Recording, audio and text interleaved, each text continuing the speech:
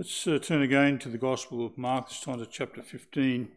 I'm going to read from verse 42 of this chapter, and we're going to read then into chapter 16 and to the end of that chapter. So Mark 15 verse 42. And now when the even was come, because it was the preparation, that is, the day before the Sabbath, Joseph of Arimathea, an honourable counsellor, which also waited for the kingdom of God, came and went in boldly unto Pilate and craved the body of Jesus. And Pilate marvelled if he were already dead, and calling unto him the centurion, he asked him whether he had been any while dead. And when he knew it of the centurion, he gave the body to Joseph. And he bought fine linen, and took him down, and wrapped him in the linen, and laid him in a sepulchre which was hewn out of a rock, and rolled a stone unto the door of the sepulchre. And Mary Magdalene, and Mary the mother of Joseph, beheld where he was laid. And when the Sabbath was past, Mary Magdalene, and Mary the mother of James, and Salome, had bought sweet spices that they might come and anoint him. And very early in the morning, the first day of the week, they came unto the sepulchre at the rising of the sun. And they said among themselves, Who shall roll us away the stone from the door of the sepulchre? And when they looked, they saw that the stone was rolled away, for it was very great.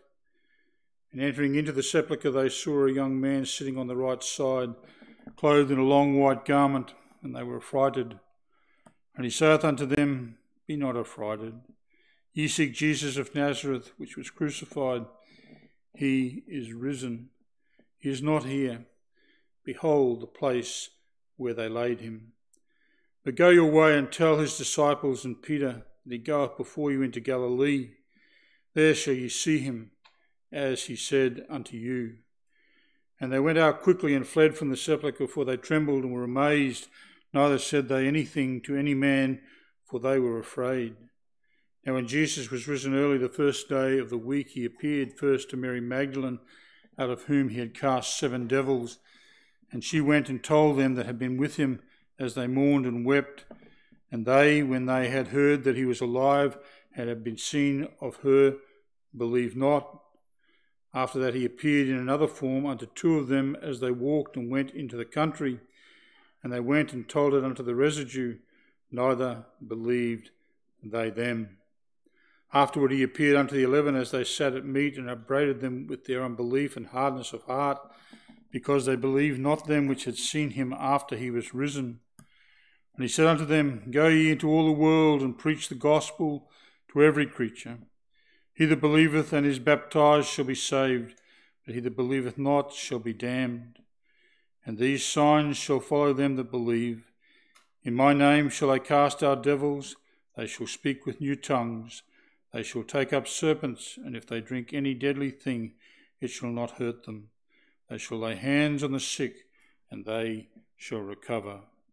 So then, after the Lord had spoken unto them, he was received up into heaven, and sat on the right hand of God. And they went forth and preached everywhere, the Lord working with them, and confirming the word with signs following. Amen.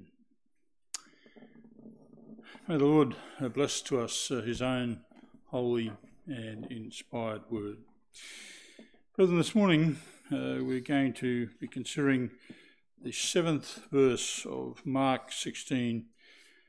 But go your way, tell his disciples and Peter that he goeth before you into Galilee. There shall ye see him, as he said unto you. Jesus had risen from the dead. This was the astounding news that the angels had revealed to the women that attended at the sepulchre of Joseph of Arimathea on the Sunday morning following Jesus' crucifixion 2 days earlier. The women had come early to the sepulchre. These were the women who had ministered to Jesus during the course of his earthly ministry. They had followed him throughout Judea, providing for his physical care as he ministered the word and as he performed his miracles. These same women had been at Calvary the previous Friday, and they had witnessed his crucifixion. Taking the different gospel accounts together, it's possible to identify some of the women that made up this group. There was Mary, the mother of James and Joseph. There was also Mary, the mother of James and John, the wife of Zebedee. And there was also Mary Magdalene, out of whom Jesus had cast 7 devils. In addition to those women, there was also Joanna, the wife of Chusa, Herod's steward. Early that Sunday morning, at the rising of the sun, as Mark describes it, these women were among a larger body of women that made their way to the sepulchre of Joseph of Arimathea. Their purpose was to complete the preparation of the body of Jesus for burial. This was reflective of their deep love and abiding devotion to Jesus. They ministered to his physical needs during his life, and they were intent on doing the same in his death. The preparation of his body for burial had been curtailed the previous Friday due to the proximity of the Jewish Sabbath. As they made their way to the sepulchre this Sunday morning, it occurred to them that the great stone that sealed the entrance of the sepulchre would need to be rolled back. So they asked, who shall roll away the stone from the door of the sepulchre? Clearly, the women were not anticipating the resurrection. They need not have worried about the stone. As they approached the sepulchre, they saw that the stone had already been rolled away. Upon entering the sepulchre, they found a young man clothed in a long white garment. This young man was an angel, as we discover from the other gospel accounts. The women were frightened by his presence. Recognizing their fear, the angel speaks words of comfort to them. He says to them, "Be not affrighted. Ye seek Jesus of Nazareth, which was crucified. He is risen. He is not here. Behold the place where they laid him." The grave clothes were there, but the body of Jesus was gone. The angel charged the women with this task: "Go your way, tell his disciples and Peter that he goeth before you into Galilee. There shall ye see him, as he said unto you." Not only were the women to see and believe the glorious truth concerning Jesus' resurrection, they also must convey that truth to his disciples. Go your way, tell his disciples. But not only his disciples in general needed to hear that word, but notice what our text says: go your way, tell his disciples and Peter. Mark, whose knowledge of these events came from Peter, preserves for us that exquisite and heartwarming detail. Yes, go and tell his disciples, but be sure also to tell Peter. Tell them what? Tell them the great news. Tell them the news upon which every believer's salvation depends. Tell them that Jesus is risen from the dead. Tell them that Jesus, their crucified Lord, goes before them into Galilee, and that there they shall see him as he said unto them. And so we're going to look at this word of God this morning, brethren, under just the short theme or title, And Peter. And Peter. We're going to divide the sermon under these 3 headings. Firstly, a word of reminder. Secondly, a word of love. And then finally, a word of comfort. The message conveyed by the angel to the women at the sepulchre was a word designed to bring certain things to the remembrance of both the women and the other disciples to whom the message that they were given was to be conveyed. Now that's obvious from the last part of the message delivered by the angel to the women at the sepulchre. Notice what we read: "Go your way, tell his disciples and Peter that he goeth before you into Galilee, there ye shall see him." Then note this: "as he said unto you." Shortly before his betrayal by Judas Iscariot, Jesus had told his disciples that he would go before them into Galilee. On the previous Thursday night, Jesus had celebrated the Passover with his disciples for the last time in the upper room in Jerusalem. Following the Passover meal, Jesus and his disciples, save for Judas Iscariot, had gone to the Mount of Olives, where Jesus had told his disciples plainly that he was about to die.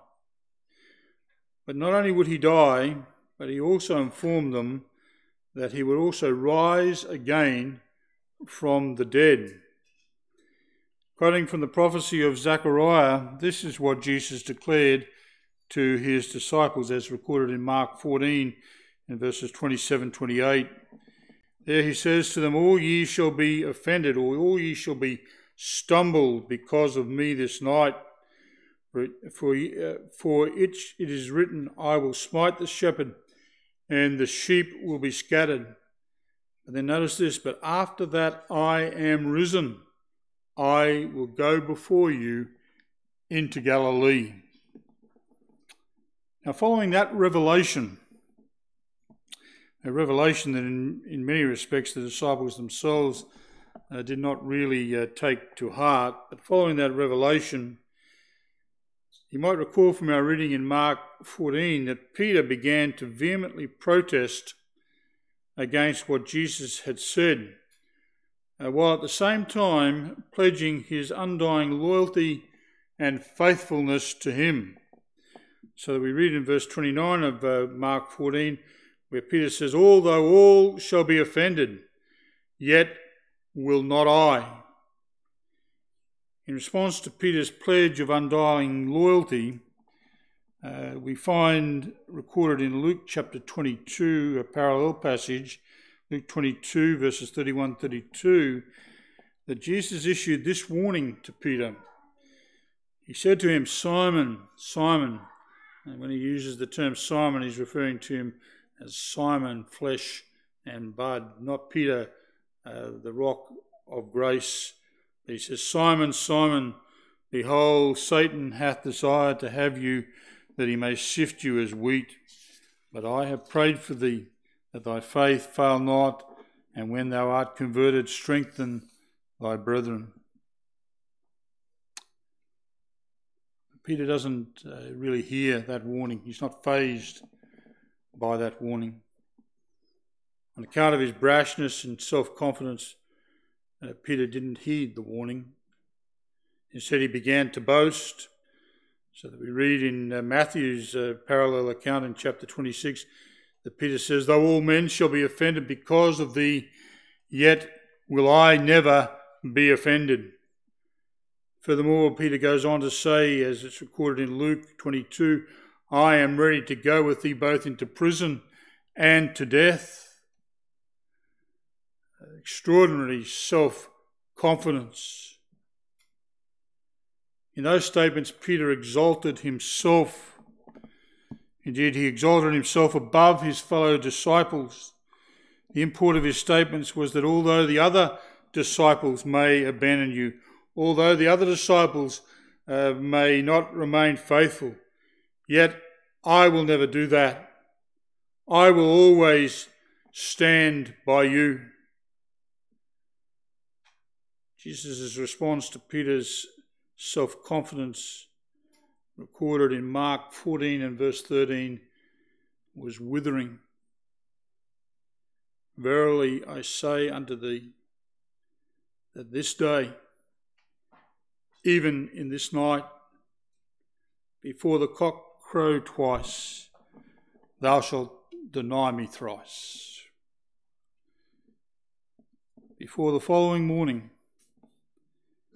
Peter would deny Jesus Christ. And he would deny him not once, not twice, but 3 times. 3 times he would disown his Lord and Master. But even that warning failed to dent Peter's self-confidence. He remained supremely confident that under no circumstances whatsoever would he ever deny his Lord. So that we read in Mark 14 verse 31, "But he spake the more vehemently, If I should die with thee, I will not deny thee in any wise." By virtue of his supreme self-confidence, Peter set himself apart from the other disciples. And although the other disciples echoed similar expressions of loyalty, nonetheless Peter stood out from all the rest. He was the one that boldly proclaimed his unshakable allegiance to Jesus Christ. Others may deny him. The other disciples might deny him. But Peter says, "Not I. Not I." However, as Mark's Gospel sadly reveals, Peter's confidence was greatly misplaced. His confidence was grounded in himself. He relied upon his own strength, upon his own steadfastness. And so consequently, Peter was an easy mark for Satan. As Jesus said to him in the Garden of Gethsemane, "The spirit indeed is willing, but the flesh is weak." And that was certainly true so far as Peter was concerned. Because only a few hours later, that same evening, Jesus, having been betrayed by Judas Iscariot, Peter was there at the premises of Caiaphas, the high priest, which is where Jesus had been taken. Mark, in fact, informs us that initially Peter followed after Jesus was taken from Gethsemane. Mark informs us that Peter followed afar off. Why afar off? The answer was fear for his personal safety. Peter followed Jesus to the high priest's house, but John, in his account, informs us that Peter did not immediately attempt to enter into the courtyard of the high priest, but rather he stood near the door. Eventually, Peter, with the assistance of John, gained access to the courtyard. And there he warmed himself by the fire with the servants of the high priest and with the assembled crowd. And while there, a young maid of the high priest saw Peter, and she simply said to him, "And thou also wast with Jesus of Nazareth." And that girl's statement caused Peter's courage to fail. His response was sharp and emphatic. "I know not, neither understand I what thou sayest." He denied that he was one of Jesus' disciples. Furthermore, he denied that he actually knew Jesus. In fact, Peter feigned a lack of understanding as to why such a thing should even be suggested. And then only a short while later, another servant girl saw Peter, and she declared this fellow was with Jesus of Nazareth. This time Peter's denial was even more emphatic. He declared unequivocally, "I do not know the man." That's recorded in Matthew 26. "I do not know the man." Peter's loyalty to Jesus was rapidly unravelling. And then not long after, another servant declared, "Surely thou art one of them, for thou art a Galilean, and thy speech agreeth thereto." This was too much for Peter.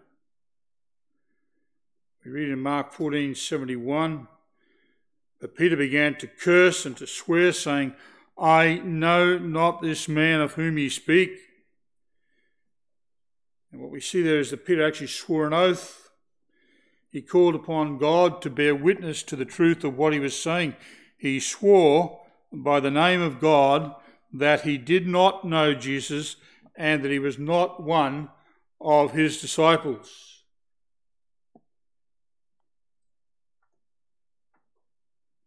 And immediately the cock crew.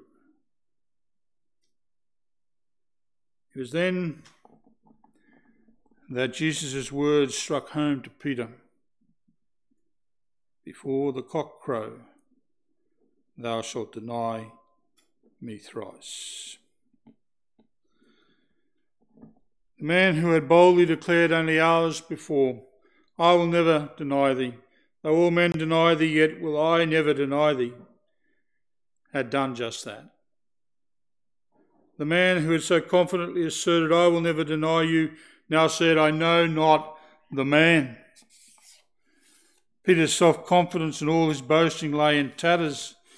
In the hour of his Lord's humiliating trial, in the time of his Lord's greatest need, he had forsaken him. He'd openly denied him, not once, not twice, but 3 times. There was no escaping the fact that Peter's denials were sinful, shameful, cowardly.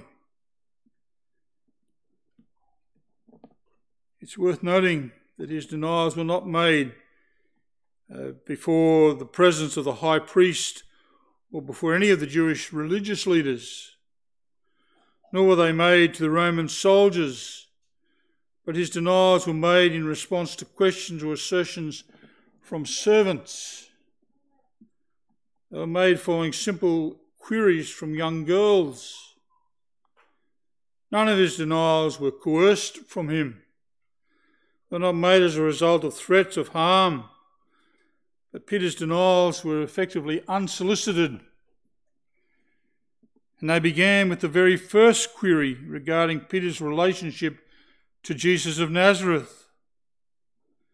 The very first query elicits his first denial. And in his denials, Peter distinguished himself again from the other disciples. He'd done that firstly, as I've mentioned, through his proud boasting. But now he did it also by means of his shameful threefold denial of his Lord. Denials, the essence of which were that he was not, nor ever had been, a disciple of Jesus Christ. He did not know the man, he had no knowledge of this man.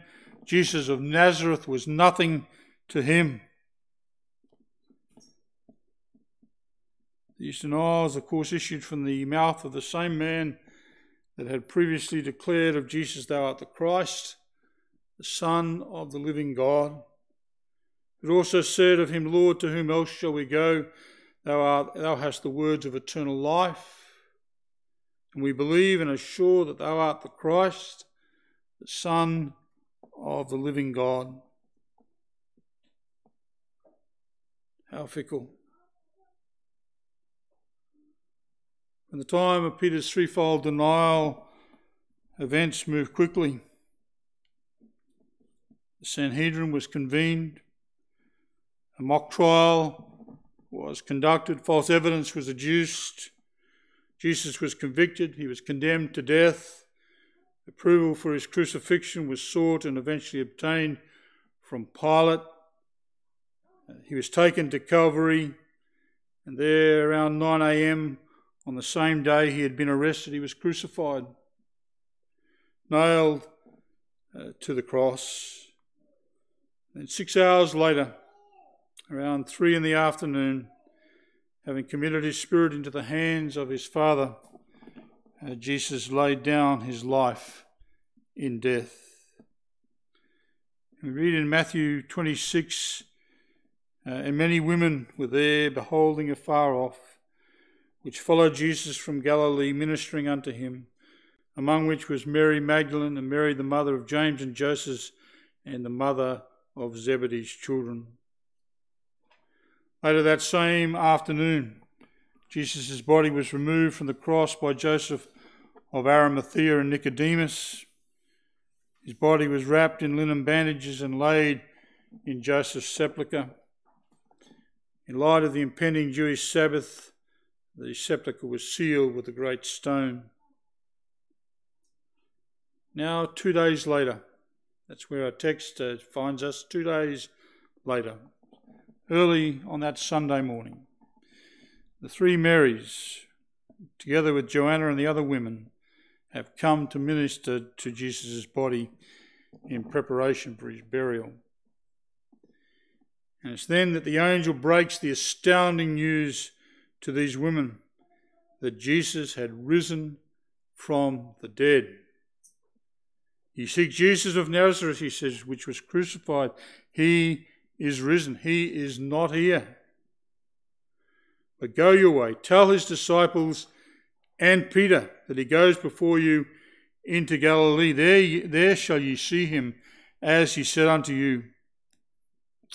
And the women did as they were directed.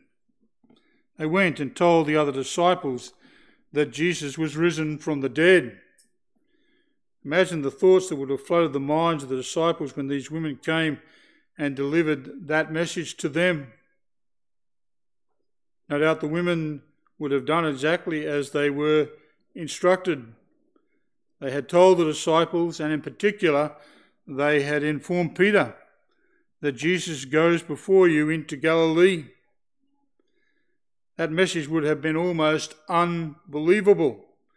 Indeed, as we read in Mark's account, the disciples at first did not believe what the women actually told them.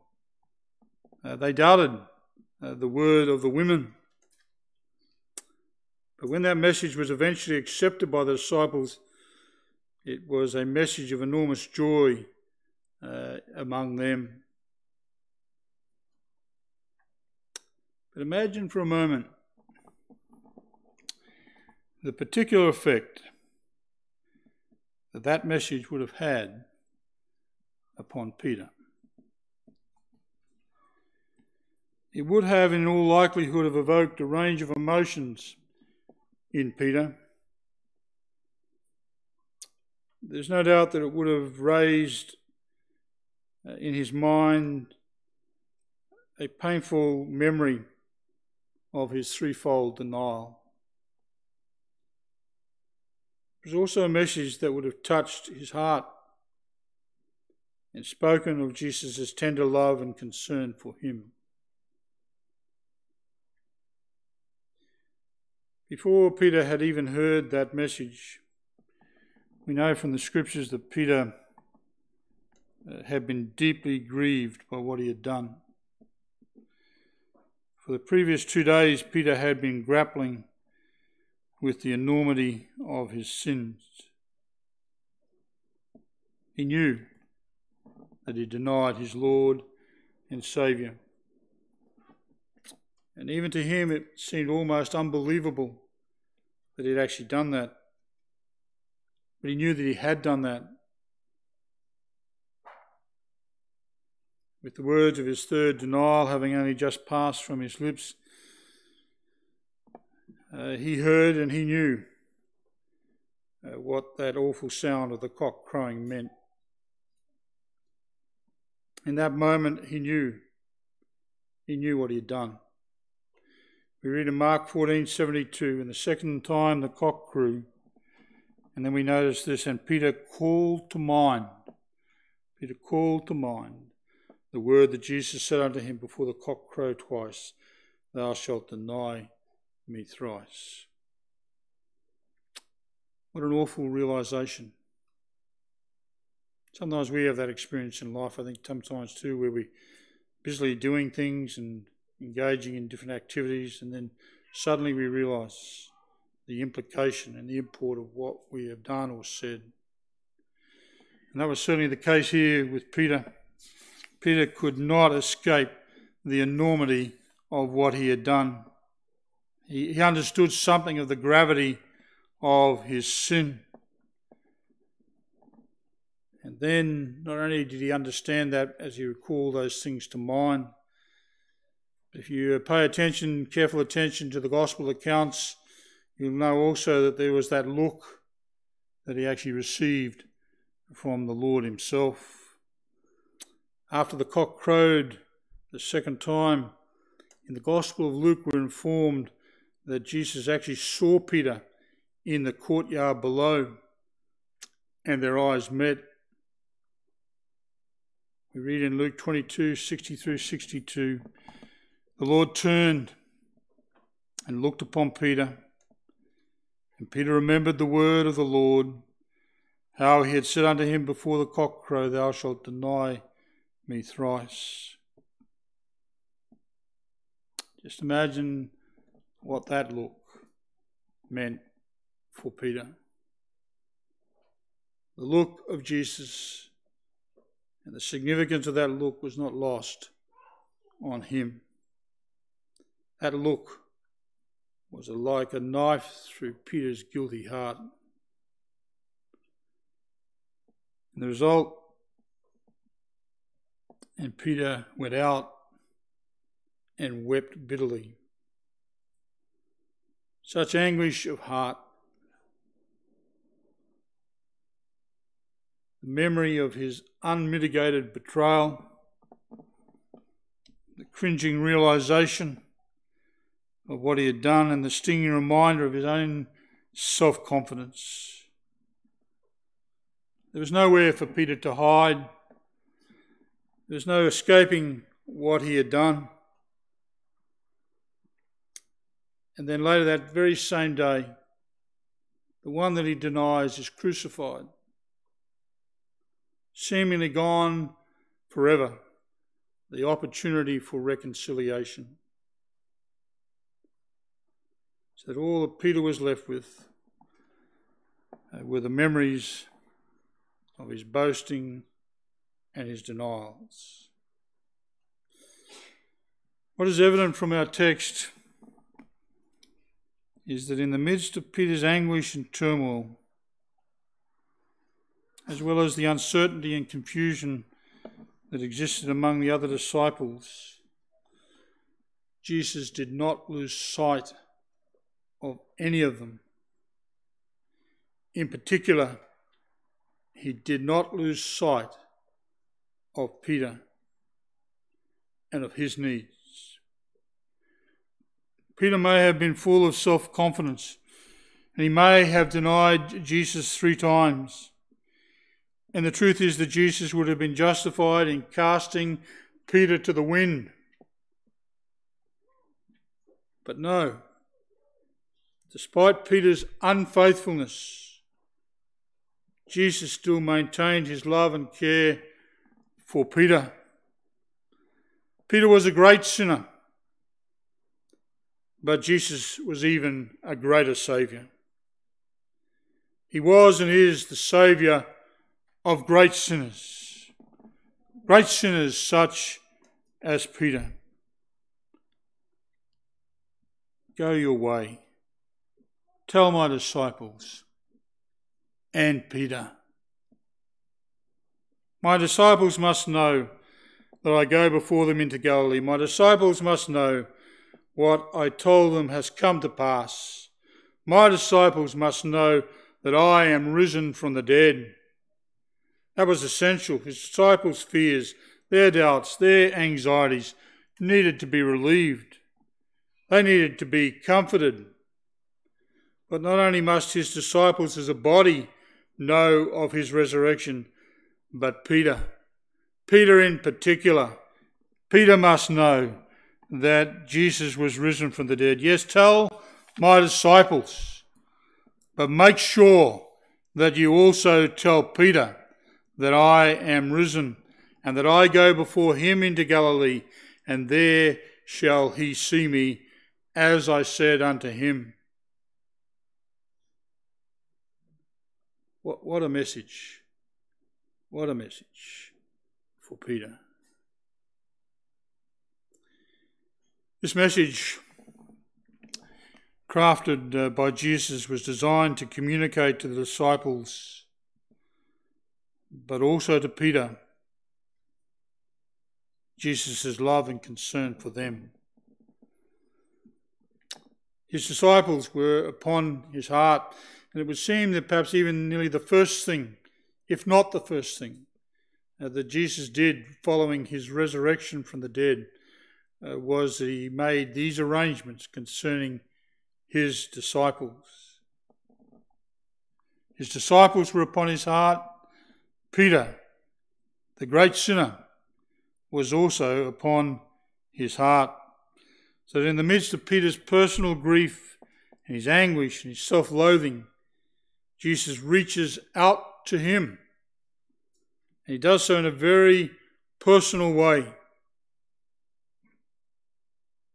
Peter, through his self-confidence and denials, in a certain sense had excluded himself from the circle of the disciples. He had denied not only Jesus, but in doing so he had turned his back upon his discipleship. And he'd done that not once, but 3 times. And he'd even declared that under oath. He denied any knowledge of Jesus and declared emphatically and with increasing vehemence that he was not one of his disciples. Could there be forgiveness for Peter? Was there a way back for him? And the answer was yes. Yes. That's the import of the message that Jesus conveys to him. Tell my disciples and Peter, tell Peter, I have not forgotten him. Tell Peter that there is forgiveness with me. I am the compassionate Saviour, the Saviour of great sinners.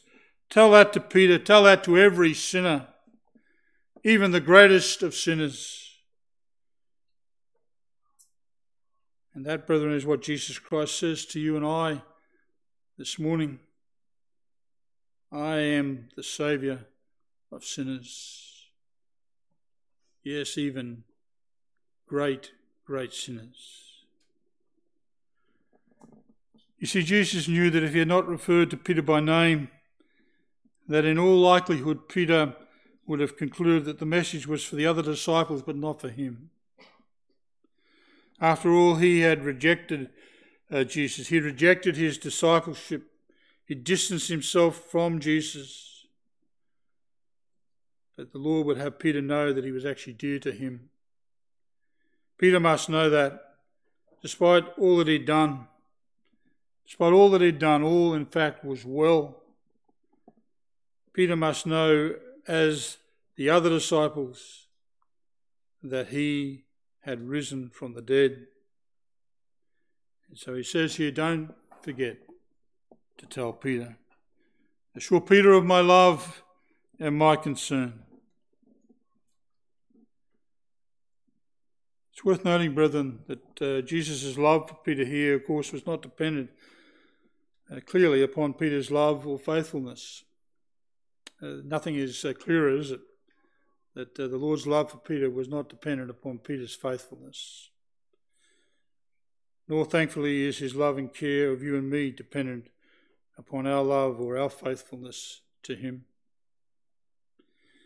If that was so, neither Peter nor we would ever be saved. The reality was Peter's salvation was all of grace. The truth is our salvation is all of grace. We do not merit it. We cannot earn it. Jesus Christ is a gracious Saviour. He bestows his love and grace according to his sovereign determination. He bestows his love and grace upon sinners, yes, even great sinners, indeed the greatest of sinners.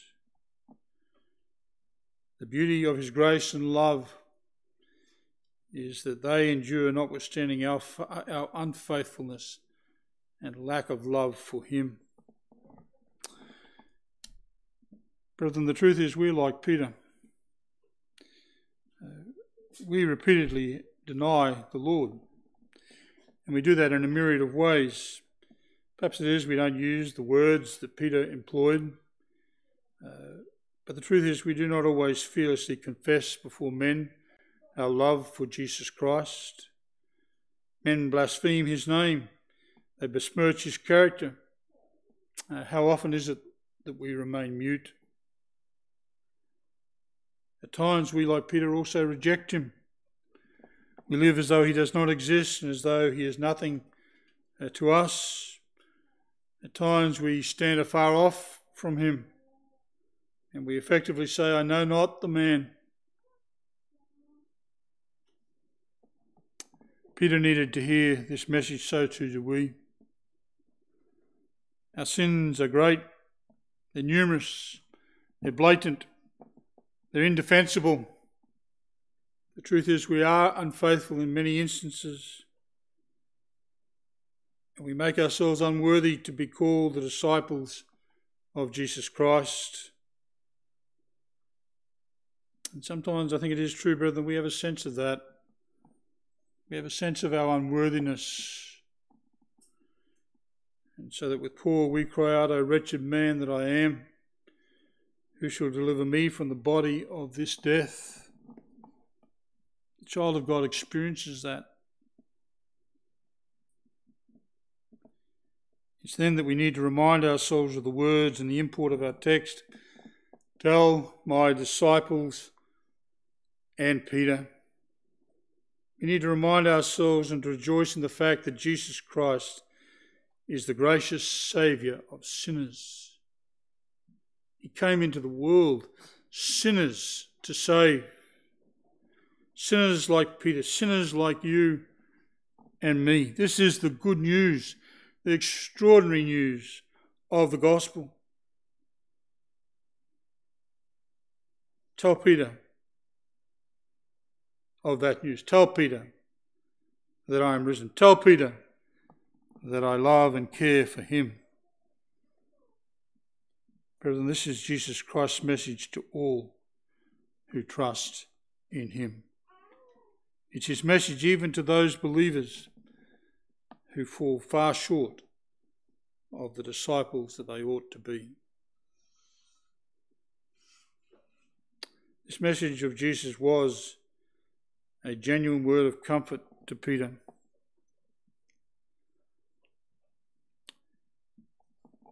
Tell them, I go before them into Galilee, there they shall see me. And what he's saying by that is tell them that I'm alive.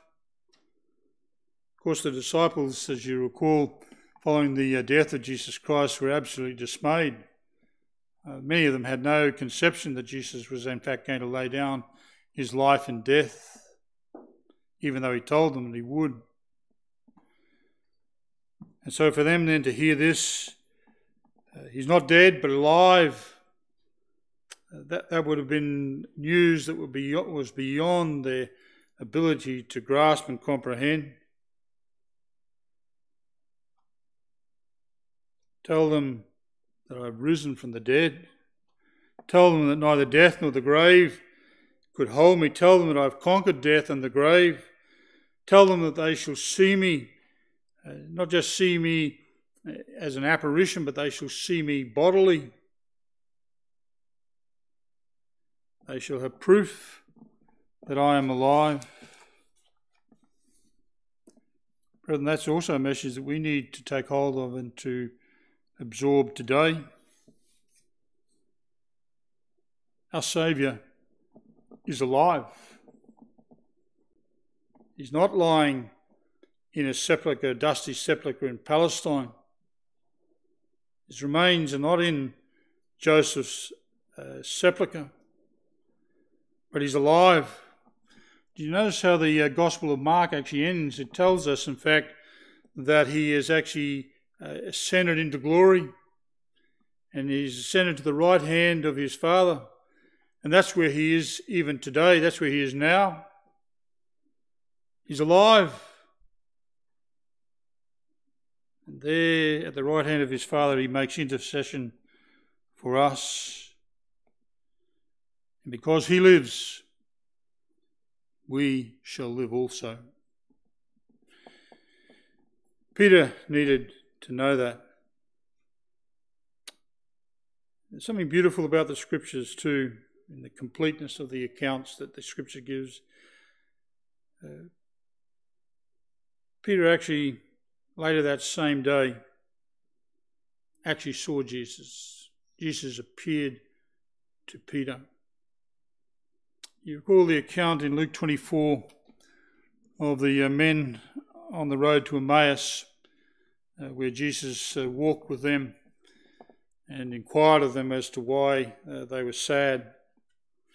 And then after he had disclosed who he was and revealed to them the fact that he had risen from the dead, we read in Luke 24:33-34, and they arose up the same hour, that's these two men from Emmaus, and returned to Jerusalem, and found the 11 gathered together, and them that were with them, saying, The Lord is risen indeed, and hath appeared to Simon. The Lord had appeared to Peter. What a day! What a day! What a Saviour. Amen. Let's stand for a brief word of prayer.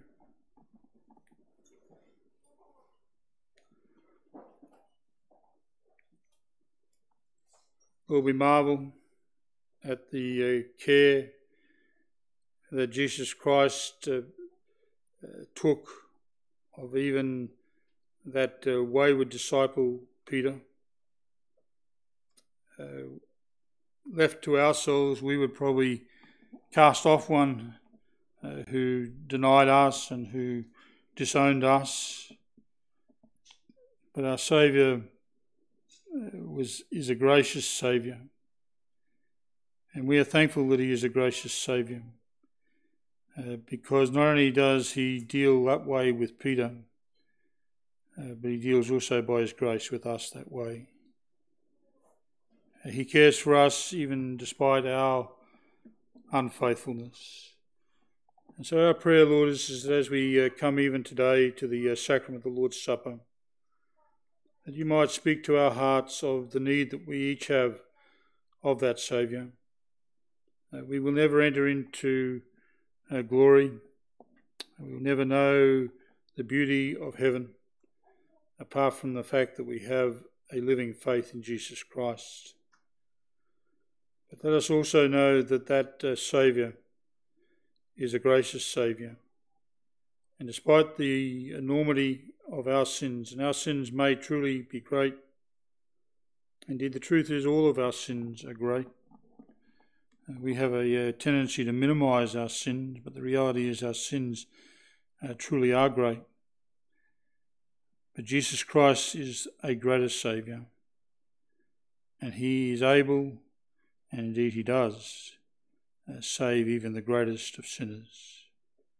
Well, may this word be an encouragement to our hearts this day, and this we pray for our Saviour's sake. Amen.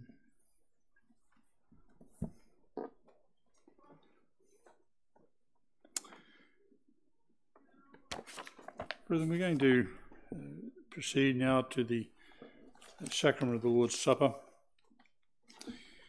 I want to take reading the words of institution out of Matthew